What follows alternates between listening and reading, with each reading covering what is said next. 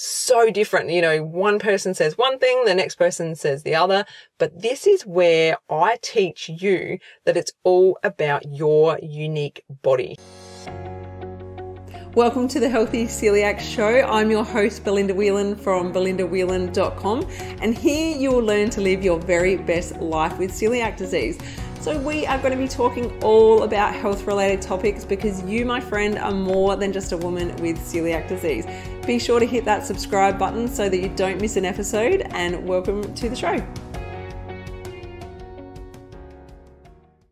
Welcome back to the Healthy Celiac podcast. So this week we are talking about foods that might be worth you testing, whether you want to cut back on them or whether you want to cut them out of your diet. And basically it's because in episode 21, we talked about 13 naturally gluten-free foods that support celiac disease. And I wanted to follow that episode up with some foods that actually don't support celiac disease. So we're talking about the absolute opposite this week, and we're going to jump straight into it. So unfortunately for many people, they love their alcohol. And if that's you, I get it. I understand. I do enjoy having a drink or two every now and again. However, alcohol is quite inflaming and it can cause pretty bad inflammation in our gut. And it's probably not the best thing to be drinking all the time, and definitely not in excess. So let's just get that one straight out of the way, because you knew it would be coming. You know, I can't make an episode and not talk about alcohol when we're talking about what we shouldn't be having. It's definitely in the category of we need to cut back on or eliminate altogether. But certainly starting with cutting back on it is a great place to be. All right, on to number 2, dairy. So dairy in all forms can be quite inflaming and can certainly lead to lactose intolerance. So I've got lactose intolerance. When I first got diagnosed with celiac disease, I had secondary lactose intolerance, which means that my body was unable to break down the lactose in dairy.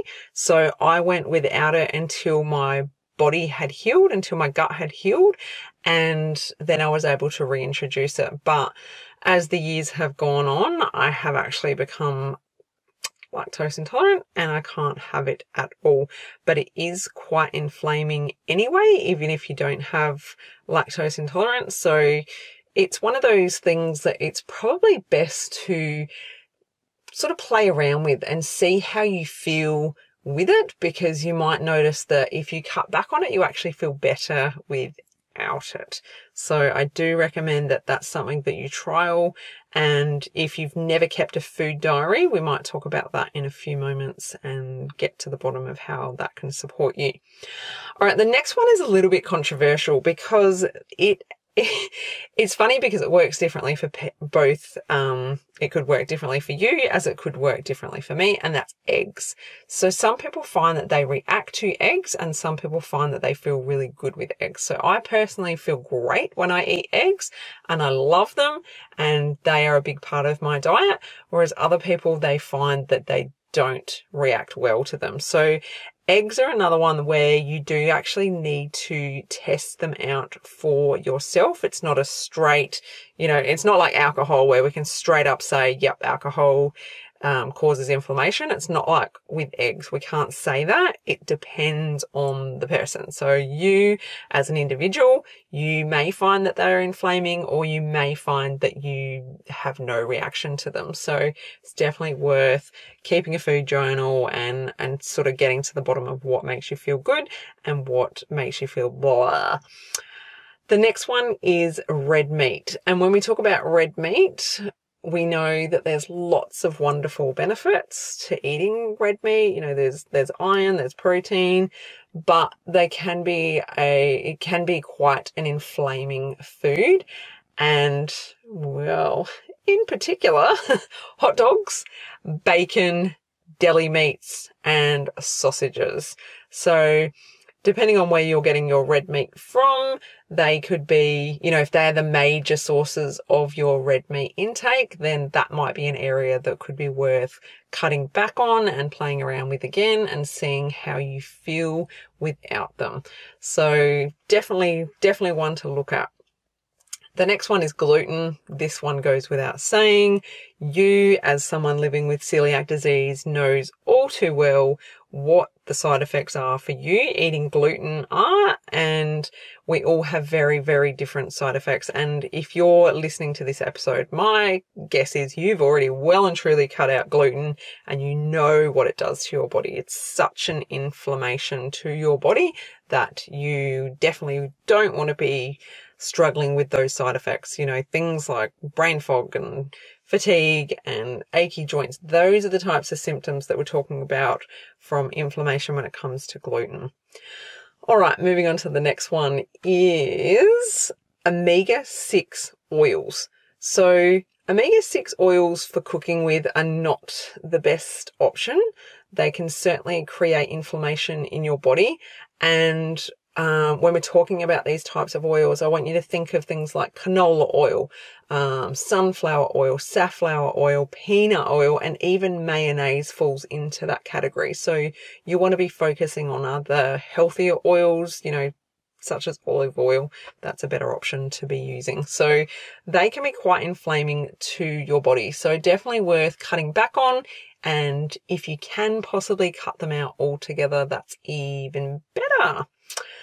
All right, the next one, sugary drinks and foods. Now, if you've been around for a little while now, you know that I'm a big advocate for eating as much real food as possible. And when I say real food, I mean something that hasn't been messed around with. It hasn't been mass produced and marketed and, had things added to it and done to it to make it basically not real food anymore. It's so highly processed that it's not really real food anymore. So when we look at those types of packaged foods, and especially gluten-free packaged foods, they tend to make up for a lack of flavor with sugar. Okay, so sugar is an excellent ingredient for covering up a lack of flavor. Pity about what it does to our health. So when we look at our gluten-free packaged foods, you have a look at the sugar content, it's usually very, very high. So when we eat those sugary packaged foods, it's causing inflammation in our body. And it can be quite a challenge to come off sugar. Sugar is an addiction. You can think of sugar like crack cocaine, and it is actually an addiction. So people are so highly addicted to sugar that it gets to a point of when they're going to get their next sugar hit. So if you haven't looked into sugar addiction and the downside of sugar, I suggest that that's something that you learn a little bit more about, because it is not great for our health. And if you're drinking soda pop or soft drink, then you're getting a high amount of sugar in your diet. So yes, definitely worth cutting back on your sugary drinks and your foods. And it's not only just soft drinks, actually. If you think of the energy drinks that are available, not only are they high in caffeine, they're actually really, really high in sugar. So definitely worth looking at what you're putting into your body and how much sugar is going into you.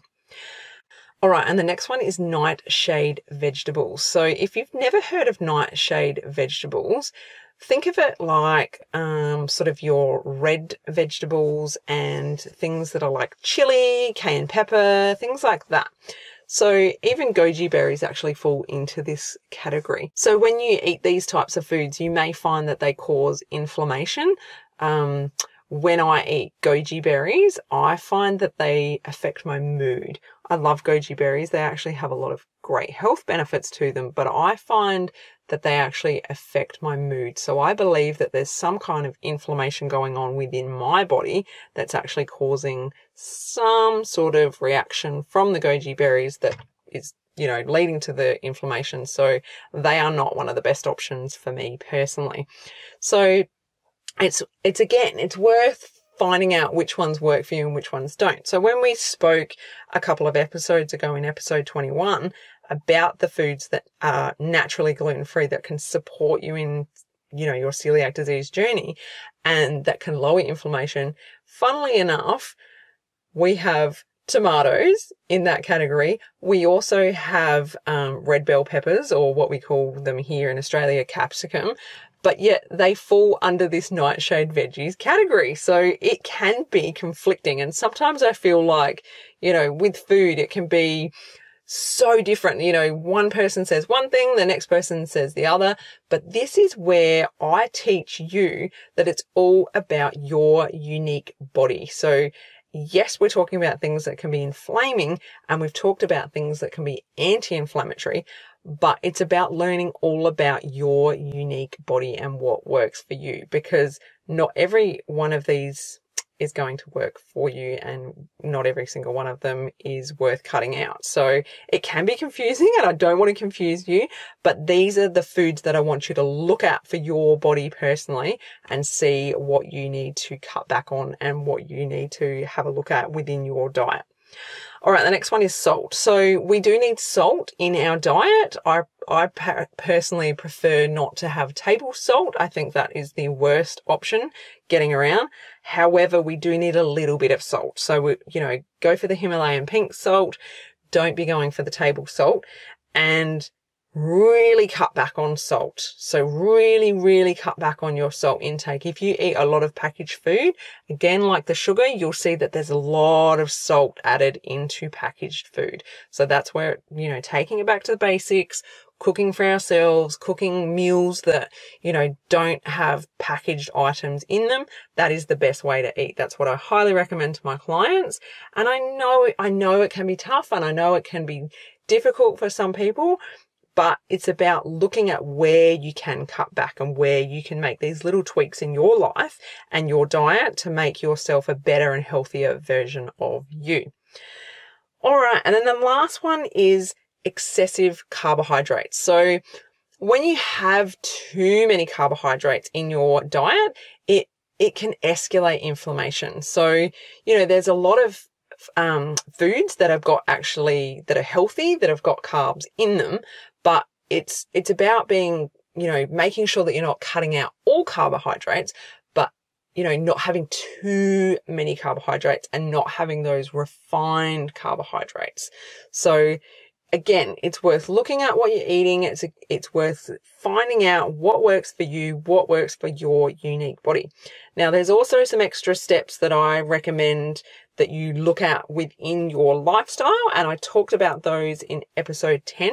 And that episode, if you'd like to go back and have a listen to, is 5 steps you can take this week to be a healthier celiac. And I'll pop a link to that below so you can have a listen to that, because we talk about other areas that can help you and lower stress and make you feel better as well. So I recommend that you have a listen to that episode.